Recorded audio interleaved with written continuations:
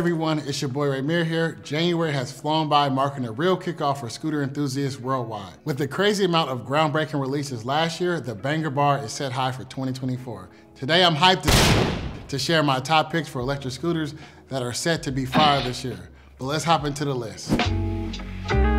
We actually got our hands on this at Micromobility USA. Paul gave it a quick test and really enjoyed it. The pre-production didn't include the front suspension, but the production model will have this included. Apolloscooters is up to their normal act when it comes to innovation. In 2023, they took us in the future with their lineup. The Apollo City, the Apollo Air, and the Apollo Pro model, which wouldn't look out of place in a sci-fi blockbuster like Blade Runner 2049. The Apollo Go is equipped with dual 350-watt motors capable of reaching speeds up to 27 miles per hour, providing zippy accelerations and maintaining top speeds efficiently. With a 36-volt, 15-amp-hour battery, the scooter can cover up to 30 miles on a single charge, making it suitable for both short commutes and longer explorations. The Go borrows luxury components from the Apollo Pro, such as 360 cob lighting and phone-as display technology. The Go brings high-end features to a more accessible price point. It comes with the 9-inch self-healing tires and dual rear spring suspension for a smooth ride, along with a regenerative braking system paired with a rear drum brake for secure stops. And it also has a great app. Through the Apollo app, you can adjust your routes, adjust your scooter settings, and monitor the scooter's health, including the battery status and the temperature. Last year, Segway, a brand we should all know by now, upgraded their game with the 9-bot G2 Max, a true upgrade enhancing the legacy of the renowned 9-bot Max G30. At CES, the new high-performance ST1 was introduced, featuring a sleek design and functional capabilities.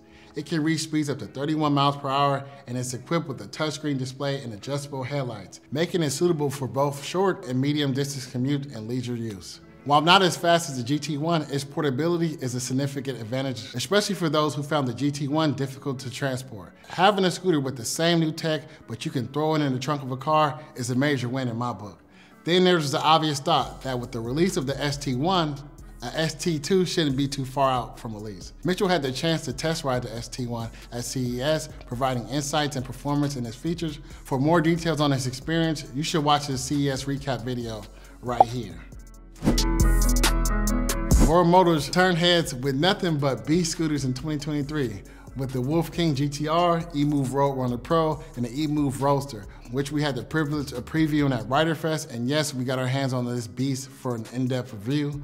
This year, there will be significant updates to two popular scooters. The eMove Cruiser 7 is set to release this year, updating on the Cruiser line, which is one of the best scooters when it comes to range, and also the Roadrunner SE is coming this year. Who doesn't like sit-down scooters?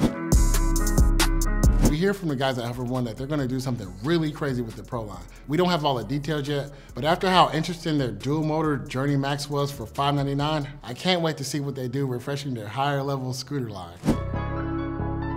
The new KQi300X electric scooter offers up a range up to 37.3 miles per charge. The website says a top speed of 23.7 miles per hour. And it looks similar to the KQi3 Max. It claims to feature all-terrain suspension, a 25% hill grade climbing ability, sine wave controller. Also new has the KQi Air X. Mitchell last year flew to Amsterdam to preview the Air X. We have the regular Air full review on our channel now, but the X having a carbon fiber frame is an automatic must-have electric scooter, making it extremely lightweight and portable. Perfect for city commuting, and just like all the new scooters, they look good as well.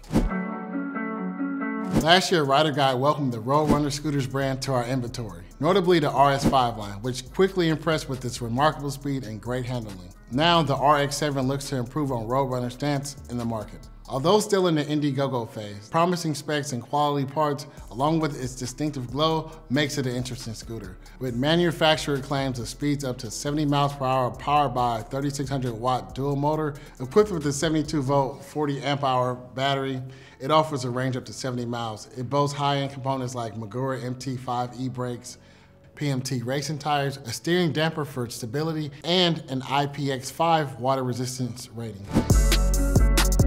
Last year, Nami continued to impress with its elegantly designed Nami Klima, a scooter that rides as smoothly as it looks. Now the Blast sits in between the Nami Burn E series and the Klima lines. The Nami Blast is an electric scooter designed for performance, featuring a robust build and a high-quality components for durability and reliability. It is tailored for enthusiasts seeking a blend of power, speed, and comfort in urban and off-roading environments. Every year since being introduced by CEO Michael Shaw, the Ramier brand is a frequent visitor of top scooters of the year list. The Ramier scooters are actually amazing. It's one of our favorite scooters. Mitchell, he super loves the Ramier Klima. We seen at Rider Fest, so many riders had the Ramier Bernese series. And the Ramier Blast, like I said earlier, if it sits in between those, it should be a scooter to beat this shit. But the Blast has many components that you can expect from Ramiers. Water resistance rating, it has a smart dash, power hydraulic brakes, but this one has an inverted front fork, which gives it a different look. So hopefully we can get it in this year through somebody. Somebody picked this scooter up. Fluid probably is gonna cop it, but whatever. These are some of the scooters I'm personally hyped for. Drop your comments and your thoughts below with your scooters that you're looking out for 2024, and maybe we'll come back and do this again. I'm your boy Ramier, and remember, stay frosty.